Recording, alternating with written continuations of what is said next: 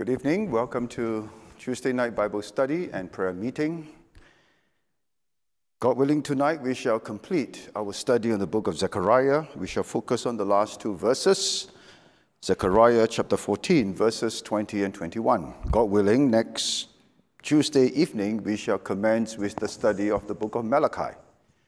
Malachi was a book written soon after the completion of the walls of Jerusalem in the days of Nehemiah, and about 100 years after the completion of the temple. We're going to see some of the events, including the prophecy of the first coming of Christ in relation to John the Baptist, and the second coming of Christ in relation to Elijah. So God willing, next Tuesday evening, we shall study the book of Malachi. And so tonight, we shall commence by singing our hymn 4. Hymn number 4, Holy, Holy, Holy. Hymn number 4, in line with our theme for tonight, Everything will be holy unto the Lord. Hymn number 4, Holy, Holy, Holy. Please stand as we sing our one and only hymn for tonight.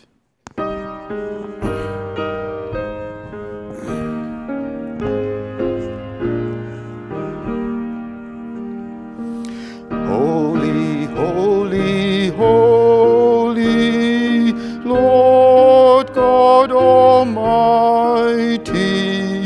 early in the morning our song shall rise to Thee. Holy, holy, holy, merciful and mighty, God in three persons, blessed Trinity. Holy, holy, holy, Lord, the saints adore Thee, casting down their golden crowns around the glassy sea. Cherubim and seraphim falling down before Thee, which word and art and evermore shalt be. Holy, holy, holy, though the darkness hide Thee, though the eye of sinful men Thy glory may not see.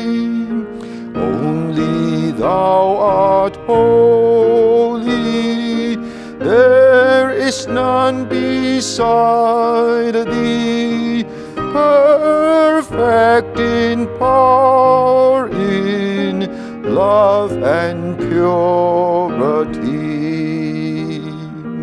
Holy, holy, holy, Lord God Almighty, all Thy works shall praise Thy name in earth and sky and sea. Holy, holy, holy, merciful and mighty, God in three persons, blessed Trinity.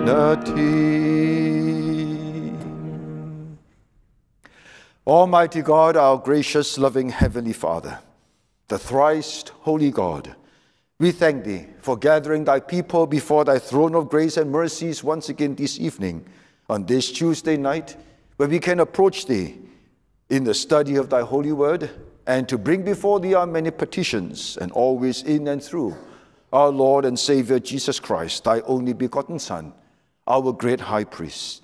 Cleanse us and wash us, O God, of all our sins by the blood of our Savior, the Lord Jesus Christ, that we may approach Thee with clean hands and pure hearts. Still our hearts, remove any and every distraction, and quieten our hearts, O Lord, that we may learn to be still and to know that thou art God. Indeed, thou art the Holy Heavenly Father. Help us always, O Lord, to seek holiness, for thou hast commanded us to be holy, for thou art holy. Bless our time together, O God, in the study of thy holy word, and we thank thee for seeing us through this past many weeks in the study of the book of Zechariah. And we pray, Father, that as we come to the concluding 2 verses, may thy Holy Spirit grant us illumination and understanding, that we may behold wonderful truths out of thy holy word, to encourage our hearts and to strengthen our faith as we soon see the day of the Lord that is fast approaching. In Jesus' most precious and holy name, we give thanks and pray. Amen. Please be seated. Zechariah chapter 14, verses 20 and 21. Please follow as I read to you from God's word. In that day shall there be upon the bells of the horses holiness unto the Lord, and the pots in the Lord's house shall be like the bowls before the altar. Yea, every pot in Jerusalem and in Judah shall be holiness unto the Lord of hosts, and all they that sacrifice shall come and take of them, and seeth therein. And in that day there shall be no more the Canaanite in the house of the Lord of hosts. Amen. May God bless us in the reading of his most holy and sacred word. We continue our study on what God has revealed to us pertaining to the millennium. Last Tuesday evening, if you recall, the Lord expects by law that everyone who lived during the millennium, including those who are born in the millennium with a sinful nature, to worship, to come to the new Jerusalem with the new millennial temple, to worship him. Those who refuse to do so will experience drought, and if that is not enough, then they will experience plague, disease.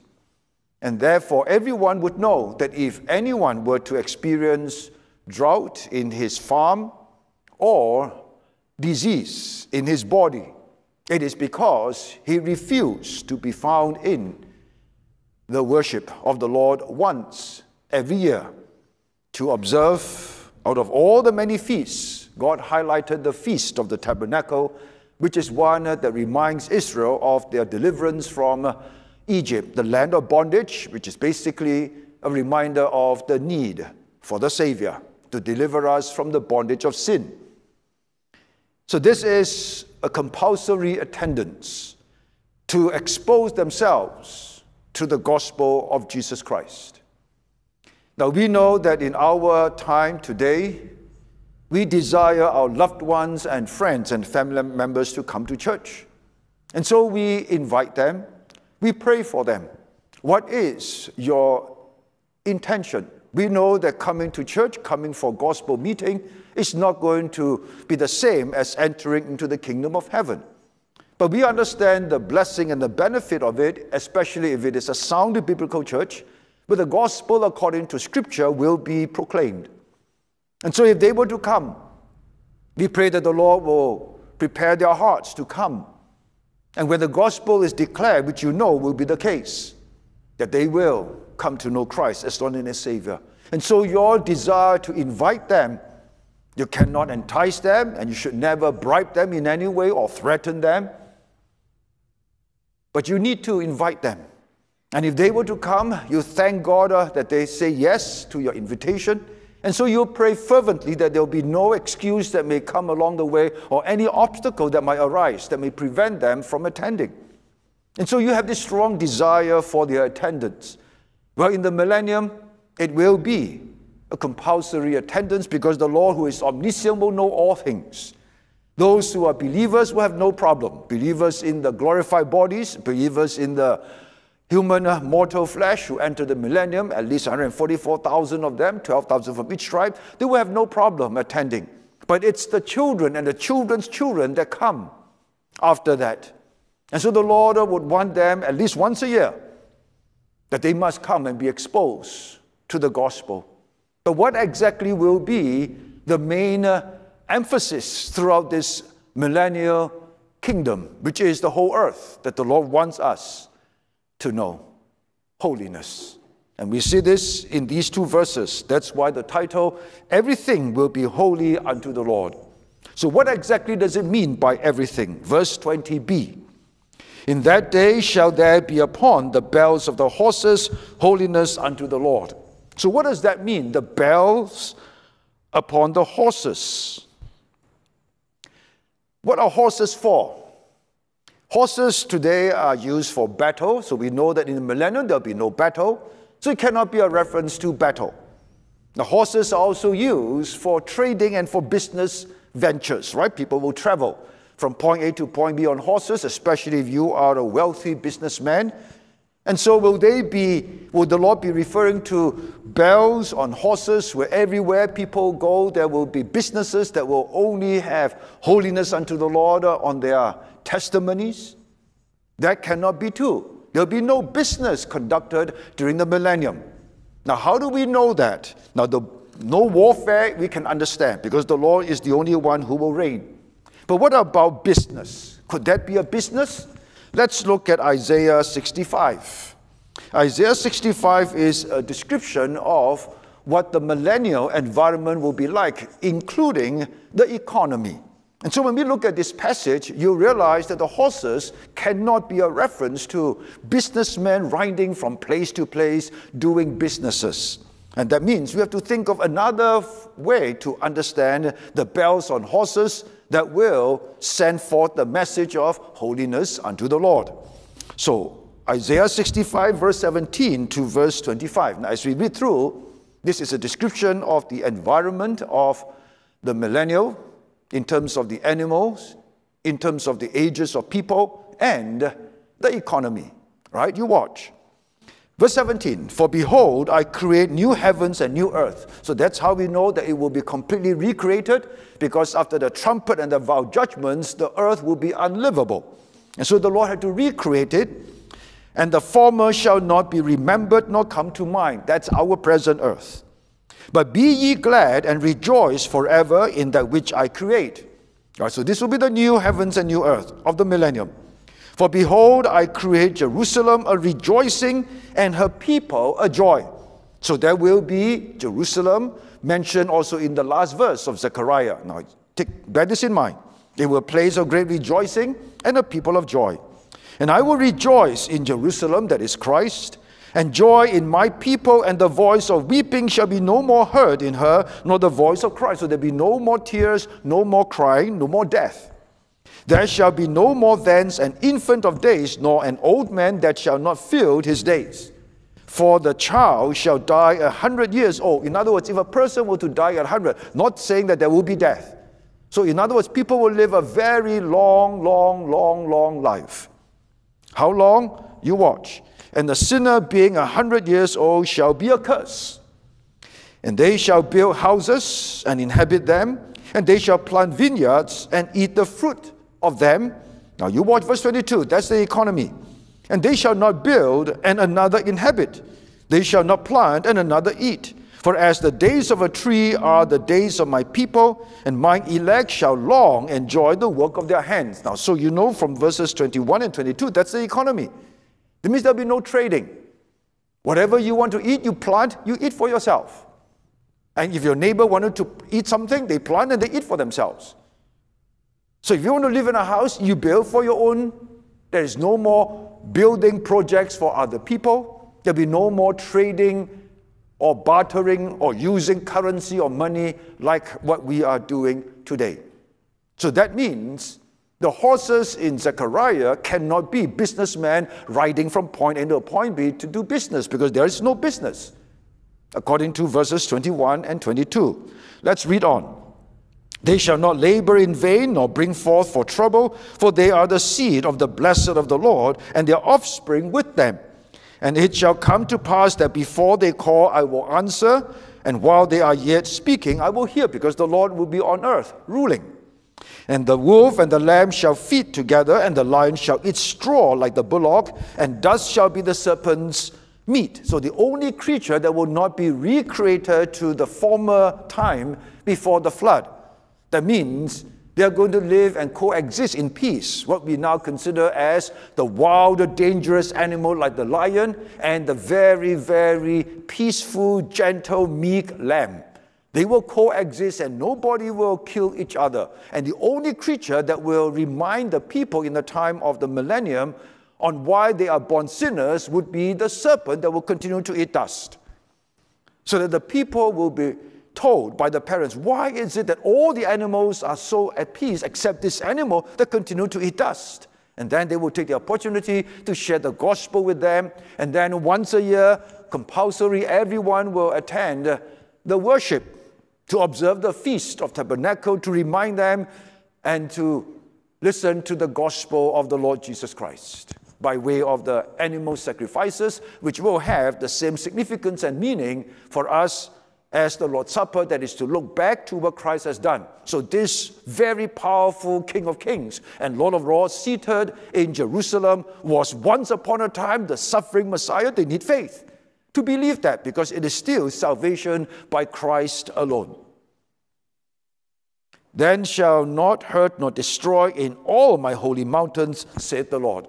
Now, so this is a very good description of the lifespan of the people in the millennium, the animal kingdom, the creation of the world. There'll be no more such things as tsunami and cyclone and earthquake and so on. There will be only peace. The earth will once more be a very safe and comfortable dwelling place like before the fall, as it were. The only thing that did not change would be the old serpent. The serpent will continue to eat dust. But the economy, no more business, no more trading. Everybody will plant for their own consumption. They build for their own dwelling in the millennium.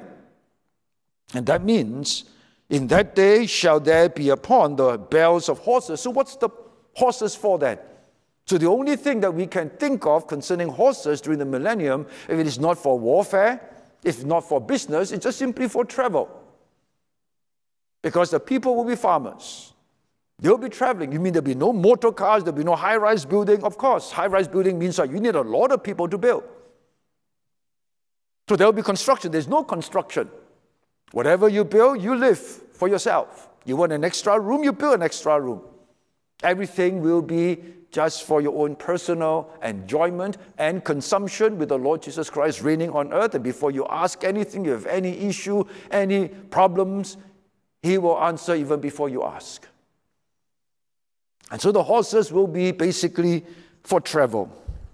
In other words, everyone, when they travel from point A to point B, when they visit, what message will they carry with them? Holiness unto the Lord. So that means holiness unto the Lord will be the message. What is the message that you are sending to the people in your office? What message are you sending to your classmates, students? When the Lord tells us, go forth into the world and be my witnesses. Be ye holy as I am holy. What message, pray tell? Isn't it holiness unto the Lord? Isn't that the message that we are sending forth? A bit here, a bit there, wherever God's born-again servants are sent forth, are located. Well, in the millennium, it will be pervasive. It will be everywhere. Everyone who travels. This will be the singular message that will cover literally the face of the earth. That's wonderful, isn't it? The Lord reigning on earth with a world that is so much at peace. All the animals are all at peace with one another. The environment of the earth will be so perfect, where people live and grow and age like trees, where parents will continue to enjoy time with grandparents, great-grandparents, and great-great-great-great-grandparents, and their grandchildren, and so on and so forth. When you study the book of Genesis, God willing, if we finish the book of Malachi, it's important to study the book of Genesis. So we study the last, and then maybe we study the first. And when we study the book of Genesis, it's interesting. I will give you all a table to do some simple mathematics to see Adam. He lived 930 years. Did you calculate to see how many generations of grandchildren, great-grandchildren, great-great-grandchildren, great-great-great-great-grandchildren he enjoyed? Well, he was still alive. Do you know when he died at 930, how many of his descendants were born, or was he able to enjoy? Did you take note? That's why numbers, ages are very important. Those who say age of people, names of people, name of places are not important, they are losing so much. And anyone who believes that kind of nonsense is doing great injustice to their understanding of God's word. We must always have the highest view of God's word in its perfection, infallibility, and in its inerrancy. And when you do the mathematics, you'll be amazed that God was so gracious to allow him to live 930 years, that he was able to see and experience the joy of so many of his descendants. And that list in Genesis is a description of all believers. That would be the Messianic line. And it will, of course, end with Noah. And then it will continue from Noah's son, Shem. And there'll be another list that will culminate in Abram. Later on, his name will be changed to Abraham. So very, very interesting to study the book of Genesis. That long, long list of names in one particular chapter, what age they were and then they died, what age they were and then they died. There are a lot of interesting points for us to learn in that amazing chapter. So never, never boring. It's the book of life. And so it is horses for traveling, where people will live hundreds of years, as the Bible tells us in Isaiah 64, where parents, grandparents, they all will enjoy multi-generations. And the only message, a reminder of the need for holiness, which means those who are not holy within. Everyone will be holy without. Everyone will be well behaved, just like people come to church. Believers and unbelievers, when they come to church, it's very difficult to tell who is not a believer, isn't it? Because everyone behaves like everyone in the church. So it is very difficult for us to pinpoint who is not a believer in the church. Imagine this, expand this, multiply this global scale. So outwardly, everybody will be well behaved. But inwardly, the Lord will remind, are you holy within? Because that's the message, holiness unto the Lord.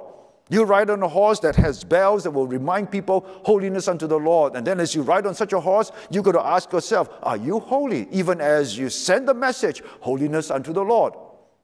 You see how the Lord desired people during the millennium, those who were born with a sinful nature, to be saved? Day in, day out. This is day in, day out when they travel. And if it is not traveling, you notice the next verse, verse 20b, another area. And the pots in the Lord's house shall be like the bowls before the altar, which is for worship. So the pots are usually that which they use to store all those utensils that they use when they boil the meat that they bring, the sacrifices.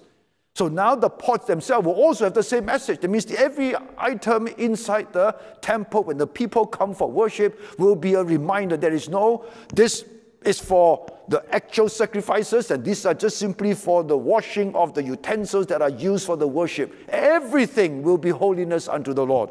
There is no segregation. There is no not holy, some less. Everything will be holy as unto the Lord. So when the people come to the temple for worship, every which way they turn their head, the message will hit them in the face. Holiness unto the Lord as you come. As you bring your offering, holiness unto the Lord. Holy, holy, holy.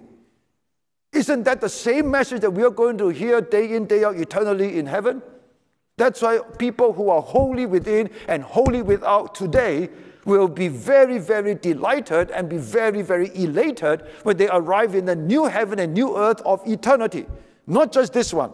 This one, you have the new heaven and new earth where the holy message is pervasive, but you still be rubbing shoulders with unbelievers. Holy outside, but not holy within. And they dare not demonstrate any form of outward rebellion because the Lord himself is seated on the throne. But in heaven, in the new heaven and new earth, where only glorified saints will enter, it's holy, holy, holy unto the Lord forever and ever and ever. And that's why you and I must always delight in holiness. And you know what holiness means. Get rid of sin.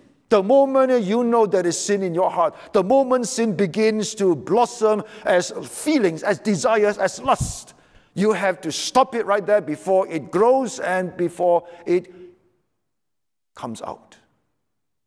That's why you've got to stop it. If you are angry with a person without a cause, that's why you have to stop it. Because if you don't stop it, remember last Sunday, Sunset Gospel Hour message, you're going to speak it out. Raka! Useless. And then if that is not bad enough, fool, moron, stupid, in danger of hellfire, because it shows your evil, vindictive heart. Without a cause, you call him a fool. No reason other than some venomous hatred. A Christian cannot have that kind of feeling, cannot have that kind of emotion, especially when it is without any reason other than a sinful prejudice. Nip it in the bud. That's how God has taught us. Everyone who is born again will now have God's high standard and sensitivity to sin. That's what holiness is. The moment it begins, you ask for God, please forgive me, O Lord, for that lust in my heart. Forgive me. And once you ask God for forgiveness, the Lord, by His grace and mercies, will give you the strength to stop it right there and then. And every time that kind of sin begins, you repent straight away. A stronger inner desire for holiness as expressed by your daily getting rid of sin that only begins in the inner man before it comes out. And that is what God expects of all of us, so that our external holy testimony for Christ remains intact. Because as long as it is not actually visibly committed, the testimony of holiness in your body remains intact. That's why God has taught us in the Sermon on the Mount that amazing, wonderful sermon, perfect sermon taught by the perfect preacher who lived a perfect life. So much to learn from that Sermon on the Mount. And no matter how many thousands of hours we spend studying that perfect sermon, we can only confess that we are scraping only the surface. The depth of that sermon can never be touched, the bottom of it. It's a wonderful sermon. Study it again and again and again. Every time you learn something new. That's how wonderful that sermon is. Holiness when you ride on a horse and travel anywhere. Holiness whenever you come to worship the Lord. Everywhere you turn your head in the temple, holiness unto the Lord. If that is not enough, verse 21a says, every city, in other words, holiness in society, your day-to-day life, every home, every farmland, every place where you live.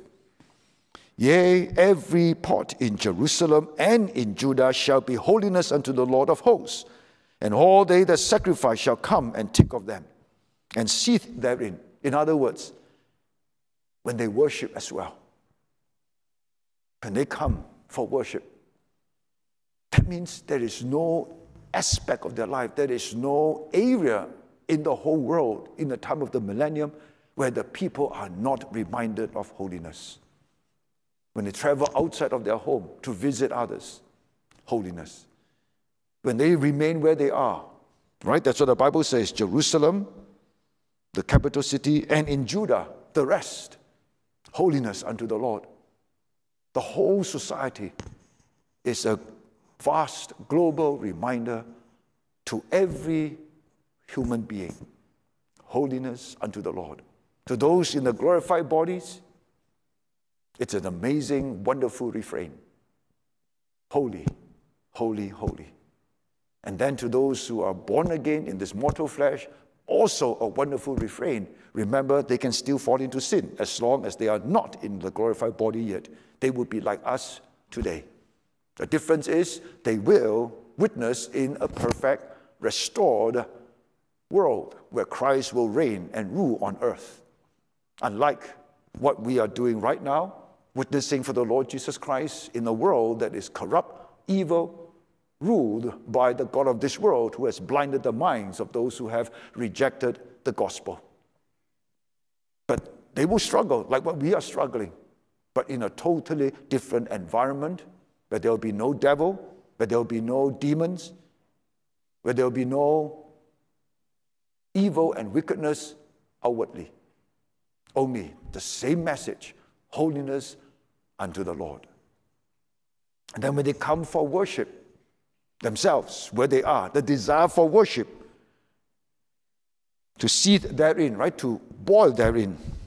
And in that day, there shall be no more the Canaanites, so there will be no more those who will build idols. It will be forbidden. Today, in Israel, in the past, in the Old Testament, the temple and the temples to idols coexist side by side, even in the Promised Land. A lot of them were introduced by King Solomon to placate his hundreds of wives. And so coexist in the time of the millennium. There'll be only one place of worship. There'll be no Canaanite kind of idolatrous worship. Zero. Only one place in the whole world. No other temple, no other religion, only one. And that is Christianity. One place of worship, one Savior, one way to heaven, one living and true God, no other. One King of Kings, one Lord of Lords. Everything, same message, one, in holiness. Can you imagine such a wonderful world?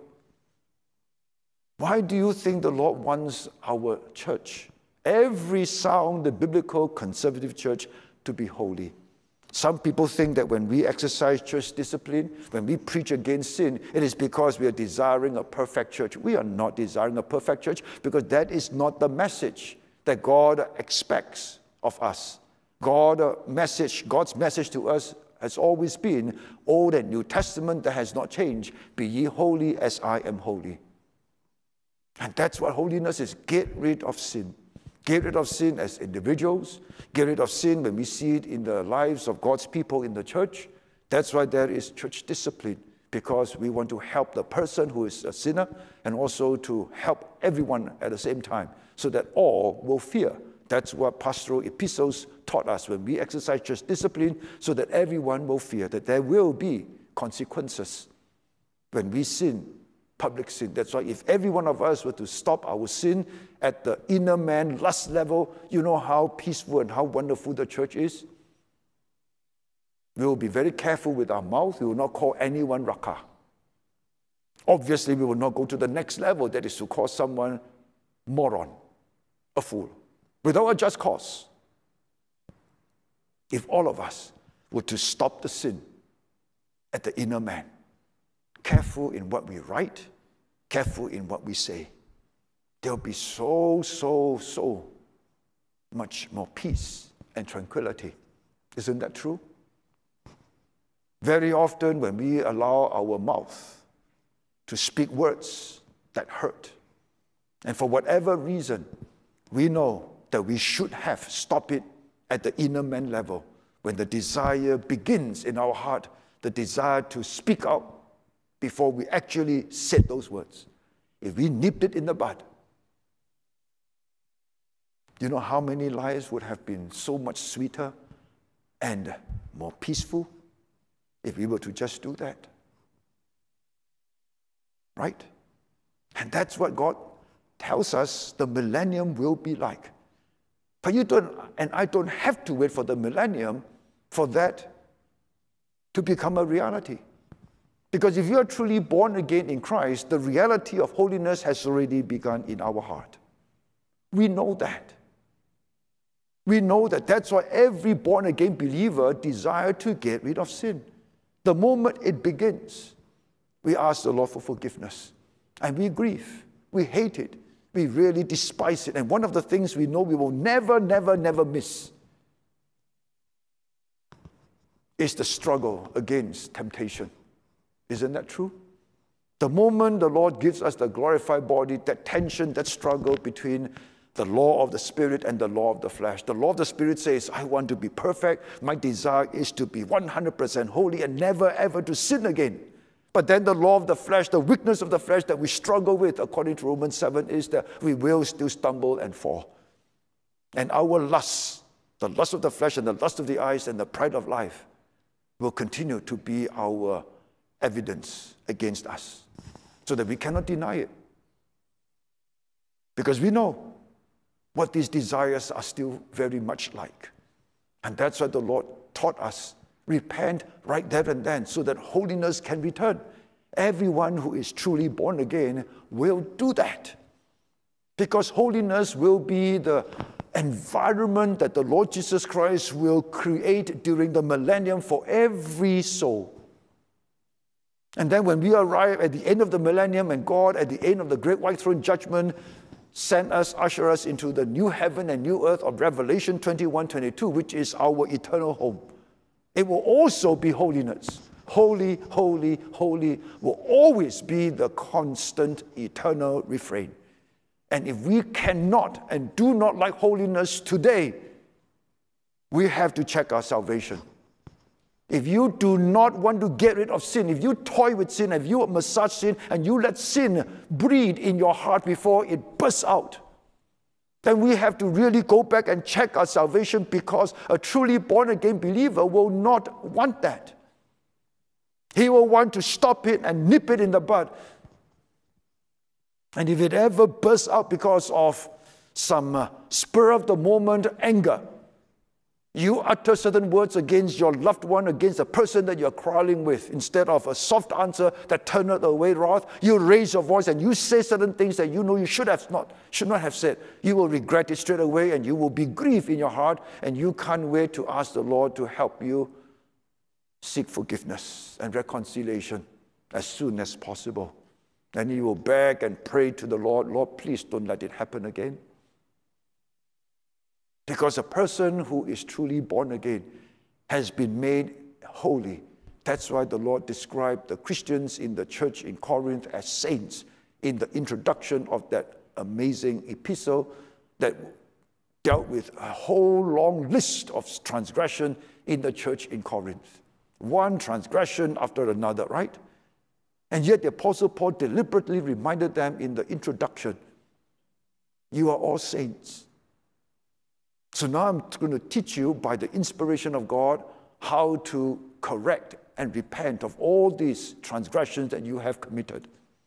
From schism to lawsuits between brethren because of money, inheritance, and then the abuse of the Lord's Supper,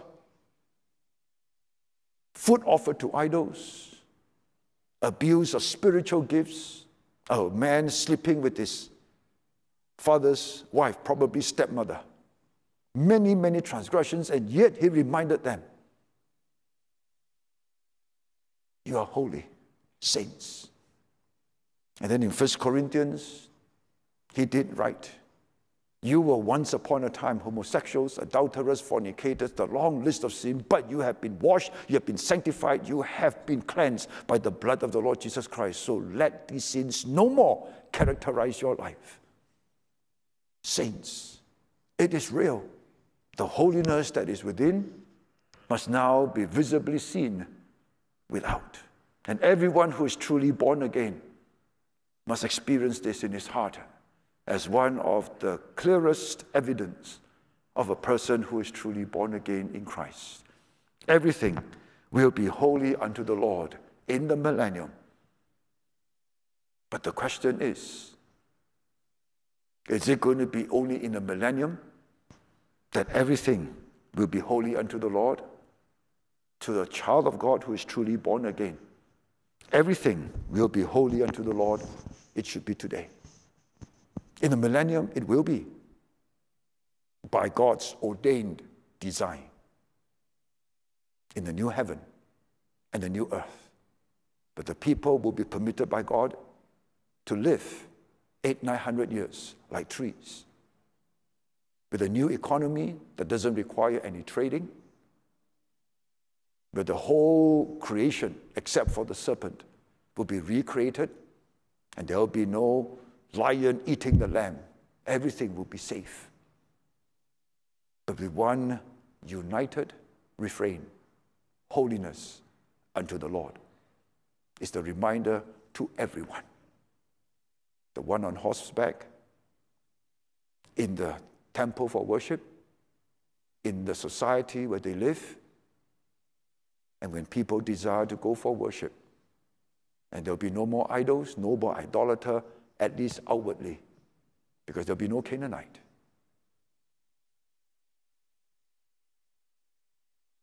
That's why the message must be applicable in the present.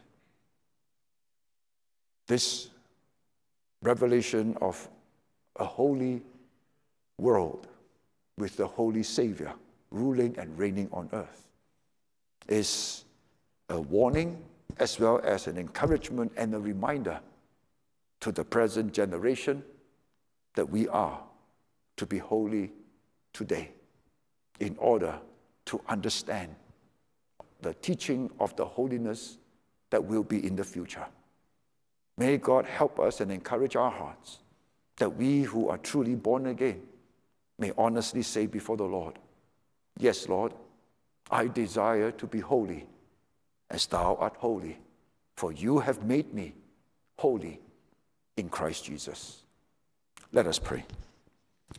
Almighty God, our gracious, merciful, loving Heavenly Father, help us, O Lord, to be true to our own soul. And may the Holy Spirit bring much conviction to remind us of the reality of holiness in the heart, in the mind, in the entire being of one who is truly born again in Christ Jesus. But you have set us apart unto holiness, where the moment we are, make known any sin that is in our heart, in our head, in our lives. A truly born-again child of God who seeks holiness will repent sincerely and desire to get rid of sin as soon as possible by the blood of the Lord Jesus Christ, that we may return unto holiness. Forgive us, O Lord, of all our sins, and may thou help us from henceforth to be holy as thou art holy all the days of our lives until we see the Lord Jesus Christ face to face. And may thou be gracious and merciful to help us as we break off into our respective groups to seek thy face and thy favor for Jesus' sake. In Jesus' most precious and holy name, we give thanks and pray. Amen. Good night and God bless.